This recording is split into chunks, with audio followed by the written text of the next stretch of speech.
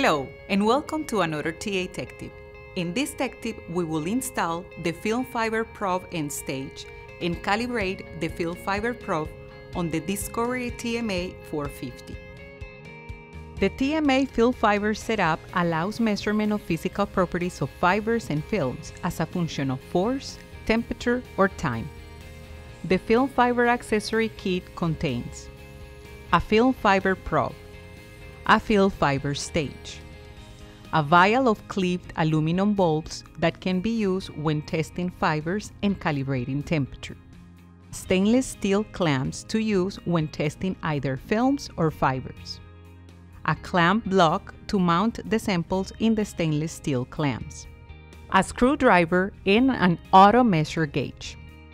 Since the configuration of the film fiber accessory is different from that of the other types of probes, you need to follow these steps to install the film fiber probe and stage. First, remove the installed probe.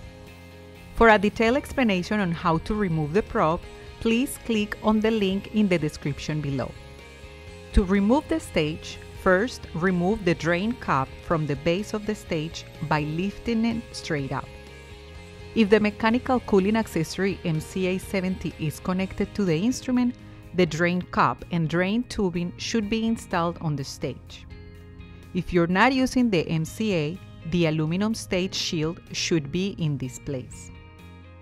Take off the spring clip that holds the sample thermocouple in place. Move the thermocouple off to the side. Unscrew the large stage nut counterclockwise and lift it straight up. Twist the stage retainer ring with key slots counterclockwise. Pull it up off the 3 posts and slide it up off the stage. Remove the stage from the stage opening. Take the wave washer up off the stage flange and remove it. The special configuration of the film fiber accessory requires installing the probe before the stage. Insert carefully the end of the probe into the opening in the top plate.